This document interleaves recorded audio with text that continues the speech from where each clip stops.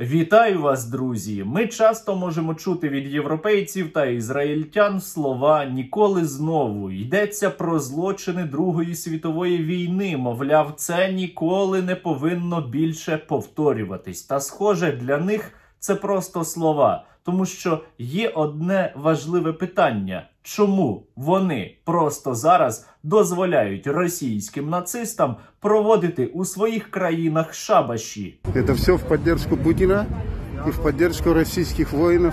В Греції, в Афінах сьогодні проходить автопробіг. Ми всі за Путіна. І взагалі здесь нас дуже много. Почнемо із Сербії. Там нещодавно пройшов автомобільний пробіг російських нацистів.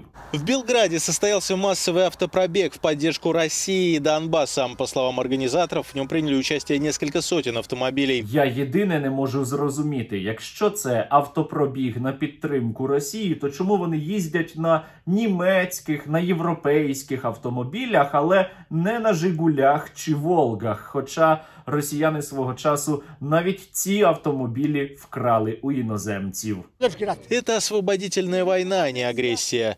Агрессия – это когда нацисты, фашисты, американцы и Западная Европа. Это они агрессоры, а не Россия. Давайте просто запам'ятаємо. Серби зараз такі ж самі нацисти, як і росіяни. Крапка. Путин обороняется от нацистов. Я думаю, что американцы ведут эту войну руками своих сателлитов. Отак, це ж саме американці ввели свої війська на територію України. Це саме американці окупували частину наших територій. Це, мабуть, американці вчиняли звірства по відношенню до цивільних на Київщині. Це, мабуть, саме американці скидали авіаційні бомби на пологовий будинок у Маріуполі. Підписуйтесь на мій канал, тисніть лайк до цього відео та залиште під ним будь-який свій коментар, щоб це відео набрало більше переглядів. А ще поширюйте це відео на західну аудиторію, тому що пізніше тут я додам англійські субтитри. І ще давайте поговоримо про Німеччину.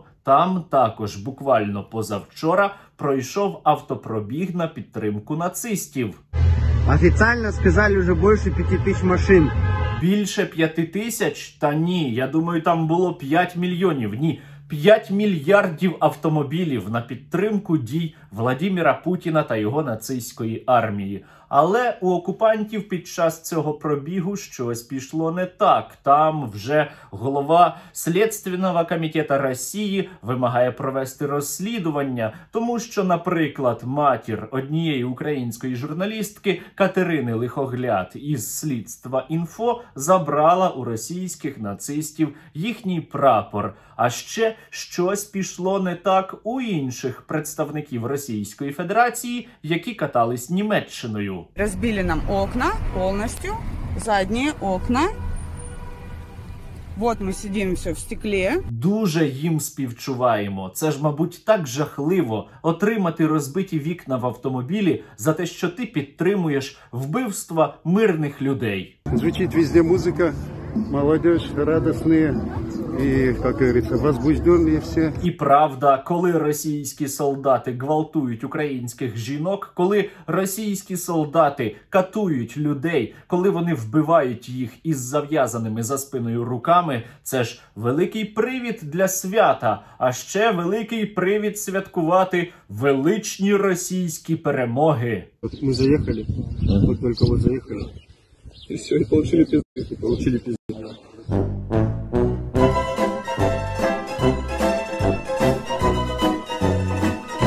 Та російські нацисти усе одно не втрачають оптимізму. Обстановочка такая, будем говорить, праздничная. На самій Росії обстановочка також праздничная.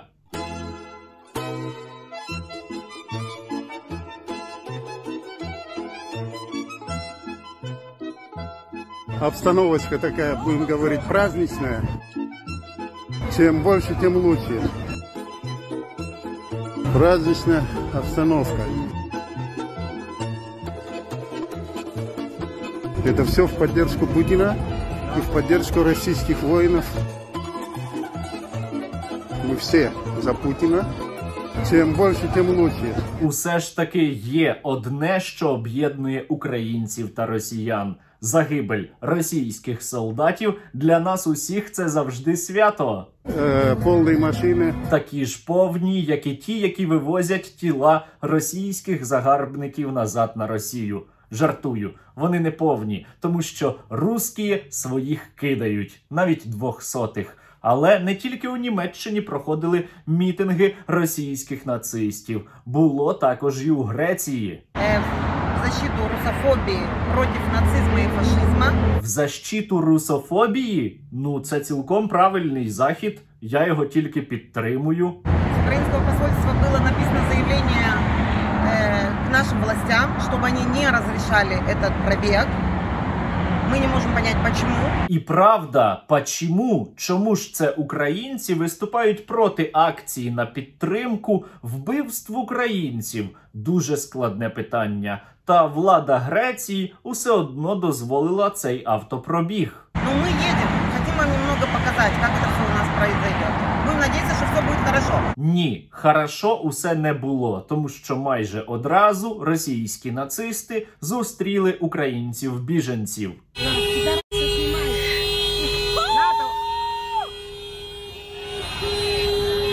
Вон вони стоять! Любителі воєнних злочинів, вбивств та катувань мирних людей одразу ж показували свою високу культуру просто з вікна.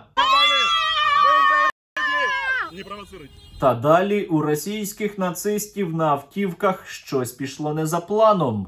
Походу там українська демонстрація перекрила дорогу на площади Синтагма, і тому у нас тут затор. Коротше, росіяни люблять казати, що фашизм не пройде, маючи на увазі при цьому нацизм. Так ось, нацизм і справді завдяки українцям не пройшов, точніше, не проїхав. Закрили там, де стоять українська демонстрація, не пустили нас. І ви уявляєте, навіть там, у Греції, страшні українці упіймали простих російських мальчиків у трусиках та на автомобілях та розіп'яли їх. Сейчас пару ребят избили и пару машин разбито. І також не зрозуміло взагалі за що. Росіяни ж жодного разу не давали приводів для того, щоб їм наваляти. Вон вони стоять зі своїми тряпками. Не пускають. Вот.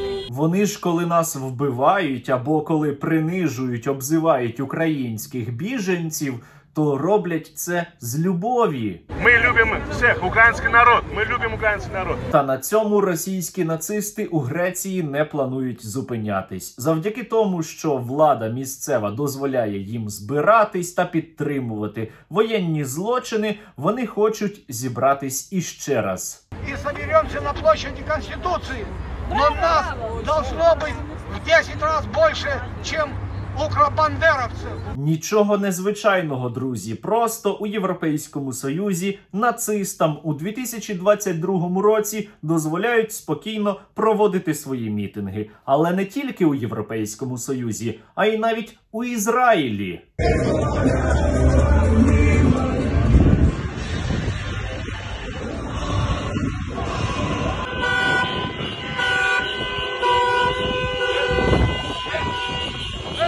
Ізраїль взагалі як держава дуже дивно себе поводить. Вони не просто не постачають нам зброю, а перешкоджають іще нам цю зброю для захисту України отримувати. Вони не застосовують санкції проти російських окупантів. І як бачите, Ізраїль сьогодні, як би це дивно не звучало, реально толерує нацистів. То як вони там казали, ніколи знову, за винятком, коли вбивають українців. Але якщо вони гадають, що їх не торкнеться уся ця біда, то вони дуже сильно помиляються. Тому що ті ж росіяни, наприклад, у Греції, прямо, відкрито кажуть, що Греція – це вже і їхня земля. Що хотим, то і делаем. Це наша земля, наших предків. А якщо до європейців та ізраїльтян не доходять слова ось оцих звичайних росіян, то російські пропагандисти вже давно пояснювали, що на них усіх може далі чекати. Чтобы там... С такими санкциями, кто сказал, что надо останавливаться вообще в границах Украины? Совершенно верно. Ну и 7 лет один ответ. В Европе надо передать простую вещь. Вы получите ядерный удар по территории Европы, это будет ядерная война. Російським нацистам має бути не тільки заборонено проводити подібні акції на підтримку воєнних злочинів проти українців, а й взагалі кожного, хто підтримує дії армії Владіміра Путіна, треба висилати із цивілізованих країн, тому що варварам не місце у цивілізованих державах. І якщо країни Європейського Союзу та Ізраїль найближчим часом не зроблять усе необхідне, щоб російські нацисти не могли вільно проводити свої шабаші, це означатиме тільки одне. Це означатиме, що Ізраїль та Європейський Союз, принаймні деякі країни Європейського Союзу точно підтримують геноцид проти українців.